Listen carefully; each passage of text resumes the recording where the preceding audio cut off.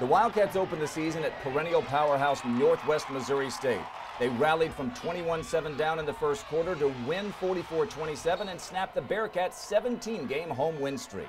Back home at Shotwell Stadium, the home opener was no contest. 45-14 ACU over Texas A&M Commerce, behind 390 passing yards and a couple of touchdowns from Billy Malone, and the defense scored twice itself.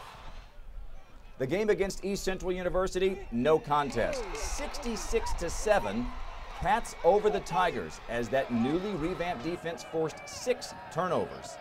The Wildcats were unbeaten heading into a nighttime showdown against their nearest rival, Angelo State.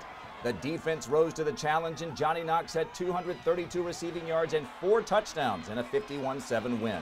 It set up an undefeated showdown between ACU and West Texas A&M and Canyon.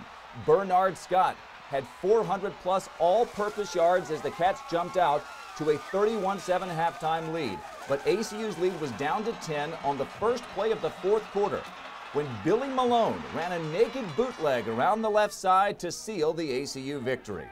The Cats unbeaten, home for homecoming against Tarleton State. The defense strong again. And Bernard Scott nearly 300 yards in all-purpose yardage and 3 more touchdowns. The Cats knocked off Tarleton State 37-17. In the season finale, Billy Malone was back after a thumb injury that had him out 2 games, and they rolled over Midwestern. And for the first time since 1950, the ACU Wildcats complete a perfect regular season. After a first-round playoff bye, ACU faced a familiar foe, arch-rival West Texas A&M. But there was nothing familiar about the way this game played out. 93-68 ACU over West Texas A&M in a game that saw ACU roll up 810 yards in total offense as Billy Malone threw for 6 touchdowns and Bernard Scott ran for 6 more and caught a 7th. It set up a rematch against Northwest Missouri State.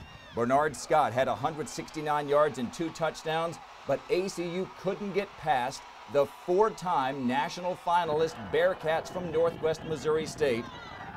After ACU had beaten its first 11 opponents by no less than 17 points in each game, the Cats fell to the Bearcats 45-36, putting an end to one of the greatest seasons in Wildcat history.